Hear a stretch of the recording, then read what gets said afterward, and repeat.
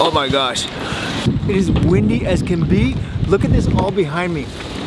Now, I never thought that we'd actually get this type of experience when we did this sailing, learn how to sail, whatever you want to call it, competent crew.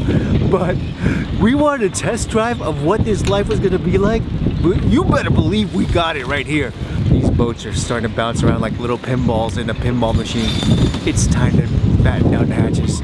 In 2014, we sold all of our possessions, Quit our jobs, and set off as a family for a one-year adventure in Costa Rica.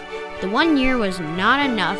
so we rolled up our sleeves and figured out how to make this journey continue. We are WorldTowning.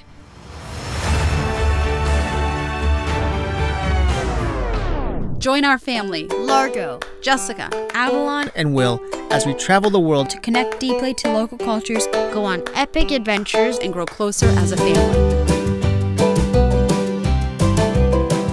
In the last several episodes of WorldTowning, we left our motorhome Lemonade and headed to Malta to embark on a 10-day sailboat training experience. Okay, before we head down into the thing, this is the patio. We have official terms. We lived on board the entire time and learned how to sail with the goal of figuring out whether this is something we can do full-time. It feels good so far. I mean, I don't want to jump to conclusions. We're now at the end of the adventure, but as luck should have it, we're going to have the night of our lives as Malta embraces for their biggest storm to hit in over a decade. All right, it was a crazy night. We are out just to go take some quick showers and get off the boat a bit because I'm a little motion sickness and Avalon. Okay, so we're on the final days of our sailing adventure, and we've gone through so much so far. We've been very good little student sailors, don't you think? Now we can open the seacock again. Is there, but should the seacock be closed if you're not using the boat? Seacog or seacock? Seacock. Right, okay. They really have some really just atrocious names for some of these things on the boat, don't they? Well, it comes from tradition and different languages. We've learned to tie knots. Avalon is a genius at the knot tying. Did I do it right? Yep. Avalon, just because you learned a couple of knots doesn't mean that you get the opportunity to go ahead and tie them up there. Why not? I mean, Largo, you realize you could say no. no, too late. We got to learn how to behave like a family on board. We got to... Because we never do that in real life. Jess, I think this is one of the few times the kids are actually excited to clean. I'm going to tell you, as much as boat life looks really glamorous and lovely and wonderful, I think it has more chores and is a little bit harder life than RV life. Here comes the water. No, not yet. Do you feel yourself getting stronger, Largo? No. You feel the wood getting cleaner? No. And there's something about that I really like, because I think kids should do hard things and see what they're capable of, and look at this. But what we did not realize that was going to happen is that we were going to be taken through the ringers of what is probably the worst storm Malta's been seen, has seen in 10 years. Well, what they said That's was what like, the news says. They said it was going to be like the worst storm in 3 years, and we got to experience it because we're just lucky like that. So we have been told that a force something, I don't know the forces, but Force 27. May the force be with you. That's the only force I know. A force 10, I think. And so this is, I guess, what's considered the calm before the storm, but even this is a little rocky for me. So I'm nervous of what it's going to be like, and I'm thinking maybe I should take my Dramamine, but I'm just going to jump in, you know, like feet first, and just see how much I got. All I'm saying is it's going to be a little bit uncomfortable. How is a little uncomfortable? Like, is it gonna be, am I gonna have to hold on? Like, are we gonna be like... Every boat around us left. Alright, so, oh wow, that kind of hurt. Okay, so as you can see here we are at the dock, we're tied down. Boats are starting to leave. We had boat, and then essentially that boat, and they've all left to try and seek, I guess, more pleasant places to stay for the night. It's starting to get cloudy. I don't know. We're gonna be fine. We're tied down. And we're like, Steve, should we be leaving? And he goes, no. Steve has had a lifetime and a half of experience out in the world and sailing. And he's like, no, we're gonna be fine. And look, we're still here. So we were clearly fine. He said, plus, since you live in an RV, you can pretty much deal with this. Yeah.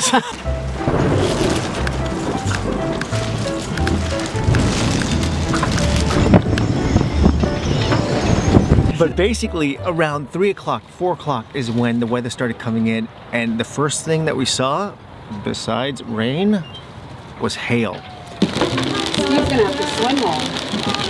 It's hailing. It's like snow up there. Yeah, it's probably gonna freeze. Who wants to take a shower? You can just stand outside and take a shower. I know, but I'm pretty stinky. But We can walk and get a coffee if you like. oh no way! I don't want a coffee that bad. Give me an ice cream while you're there. I don't want a coffee that bad. You want an ice cream in the middle of hail? It's warm in here. Ready, set, go. Oh my god, it's freezing! Oh my gosh, what is this? Whoa, whoa.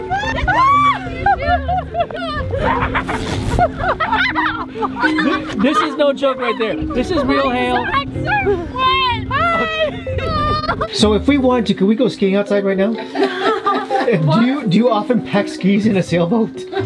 Now I'm gonna admit, at this point, I was never scared. I've never been scared like, oh, we're gonna die.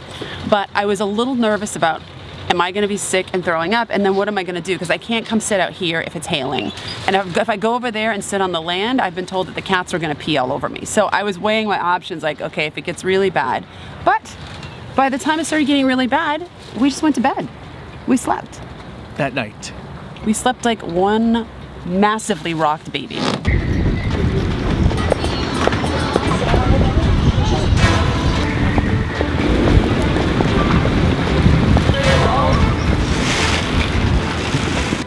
Alright, so basically we're getting ready for bed. Okay, if something goes wrong, you head outside and you jump in the water and you swim like mad. No, that's a very bad idea. Okay, well, Something could hit you in the head. what would you do then? You know, the boat's pretty safe, or the dock. So or we just dry land itself. Oh, we can just fire up the motors and head out to Sicily? I think that would probably be even worse than in here.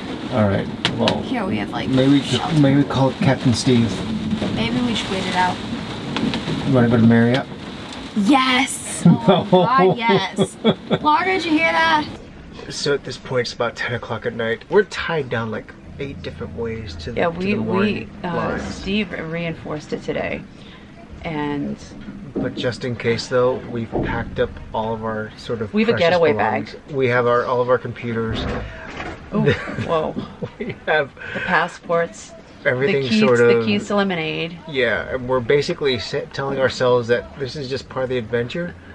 But just in case the adventure turns south real fast, We have an exit plan. we do have an exit plan. I mean, Mom, Dad, don't be scared. Alright, so we're gonna hopefully wake up and it's gonna be fine. I'm not scared. There's a lot scarier things out there, like me in the morning without food, and I scare myself. Listen, I feel like we've just jumped right into the friggin' fire with this sailing thing, right? We had like force 6, which is pretty strong. We went out the other day. We've got like hail and anything you think right of. now. I'm not gonna say I'm not a little nervous. Like I didn't expect to experience this in our first 5 sailing days. And Steve said the other day, we're just gonna go in. These have been some pretty strenuous waves, wind, and we don't want to scare you. Oh no, but this isn't scaring me, this storm. We heard every bump and grind and maneuver that could be done on a boat. And did you hear the couple where it actually felt like wood was breaking, like not just like a scratch or like a little bump like boats do, like a real bang, crack, something's leaking. And I even made Will get up in the middle of the night and check the bilge to see if the water was spilling over, because you could hear swoosh, swoosh, swoosh in the boat. But eventually morning came and we realized that, you know what, we're being tossed around like a ping pong.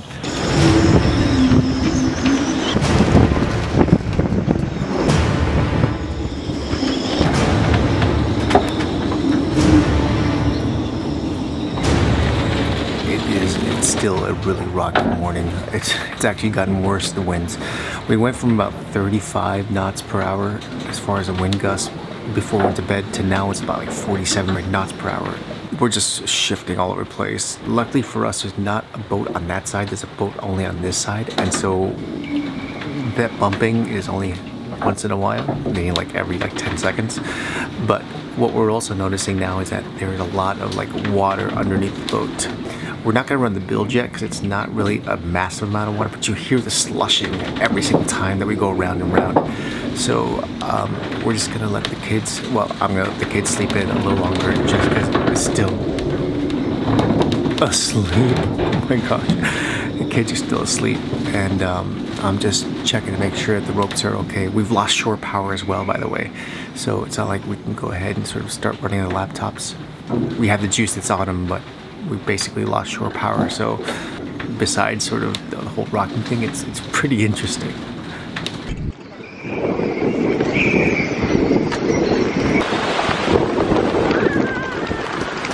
I've got to figure out what's going on here with the power because unfortunately it's Sunday and we don't really have a lot of choices of where to go and maybe get to a restaurant so we can sit and work in a coffee shop.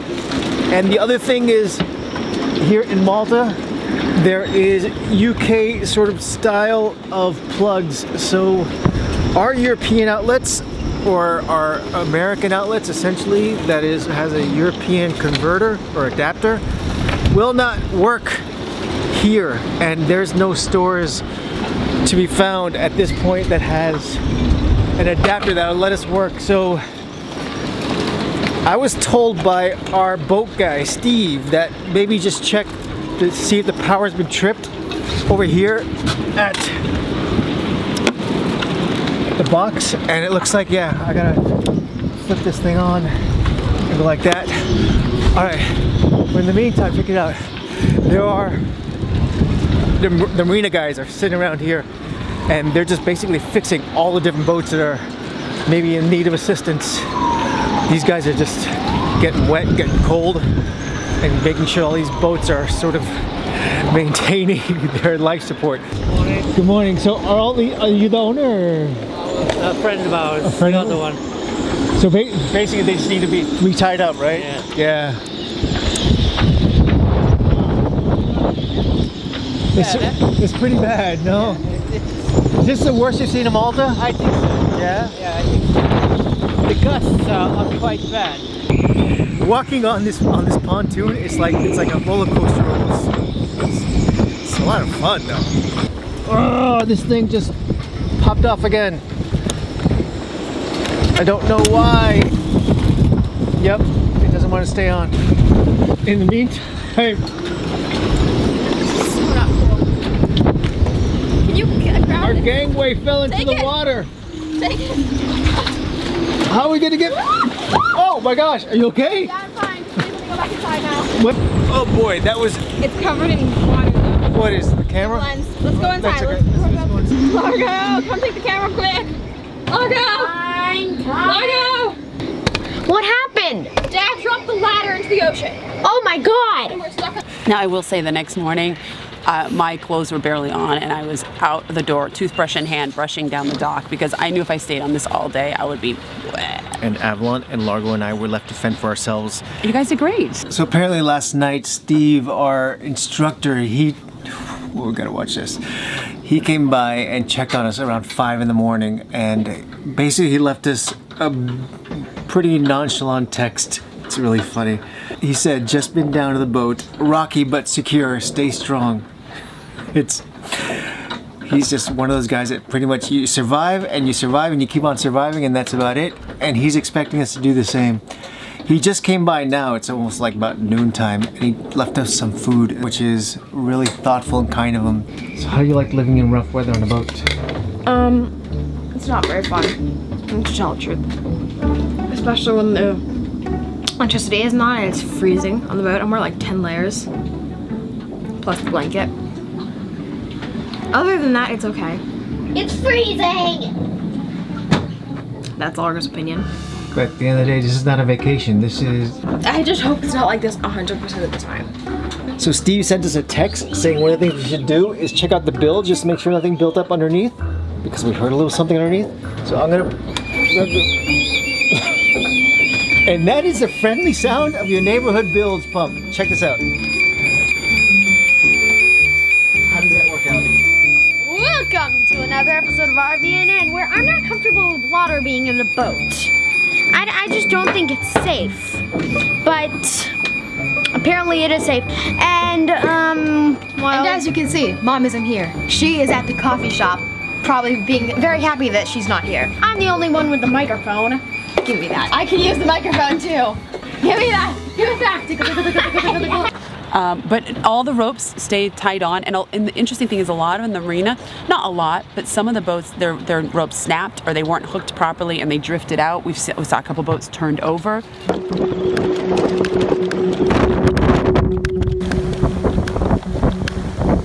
in terms of like how strong the winds are, it got up to like 50 low 50 knots, which is the equivalent of a tropical storm. Yeah, if you don't know how to tie up a boat, it's gonna be curtains for you here. So when all was said and done, they said that this was the worst storm in Malta in 10 years. In 10 years. Some people, the news will say like forever, but. And you guys know us, we go big or we don't go at all. Now, not that we planned this, and as we always say. We planned it. This was part of our training for living on a sailboat, was going through something like this. We told our instructor, I want to see everything. I want the worst case scenario. We meant all of Malta. We didn't mean all of the weather of Malta. As we missed several sails, and we got this roller coaster ride, our instructor Steve said, we're gonna give you one more ride on the boat because you know why? You've been missing out on everything you paid money for. I think he was secretly saying in his head, and this is gonna be the ride of your life, because the seas never really calmed down from the storm. It's your last sail ever. Not forever. You got that right, not forever. Okay, you see that ahead of us? That's Malta.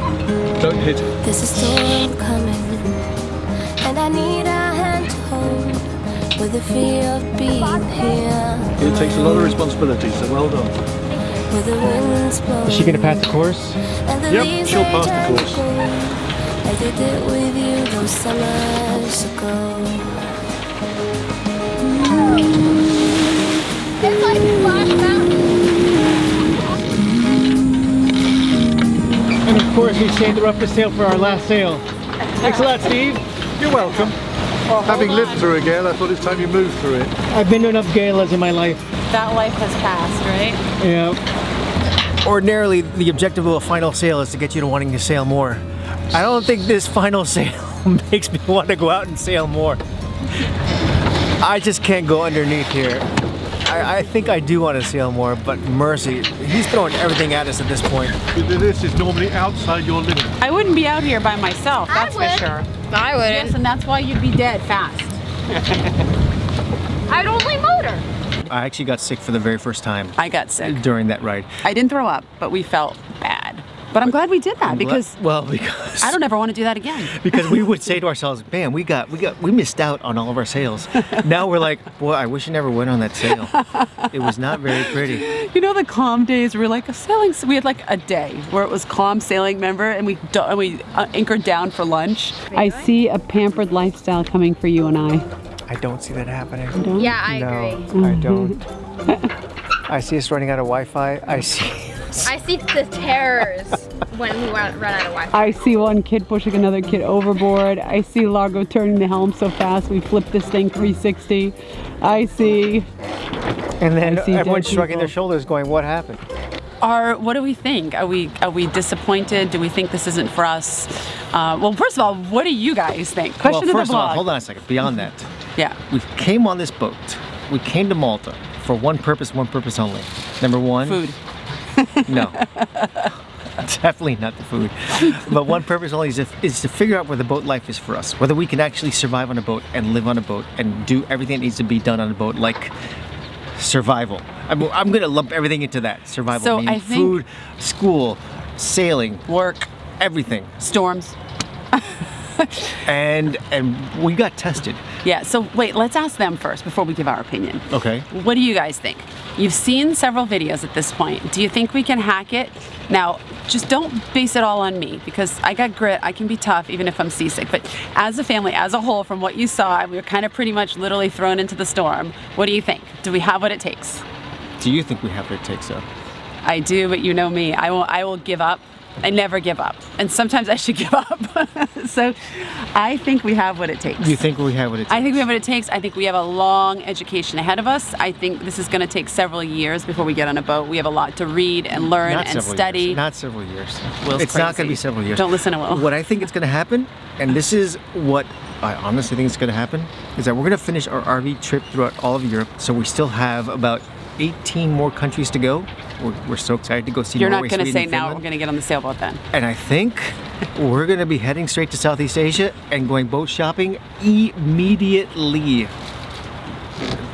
Watch. Today is, what day is today? Today's February 26th.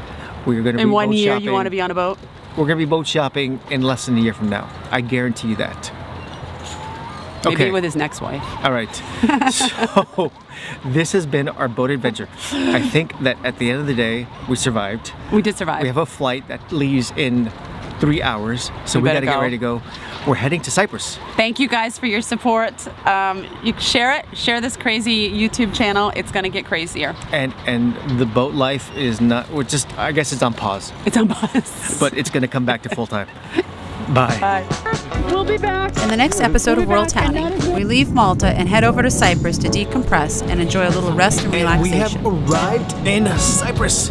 A new country. Country number 34. Make sure to hit that subscribe button and the notification icon to ensure that you get all of our episodes the moment they are released. Okay, so our first stop right here is the shipwreck.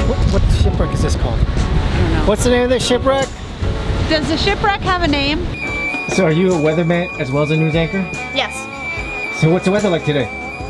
It is currently raining with fog. Thank you, Largo. On to sports. No way. Okay. I'll be like the book columnist or something.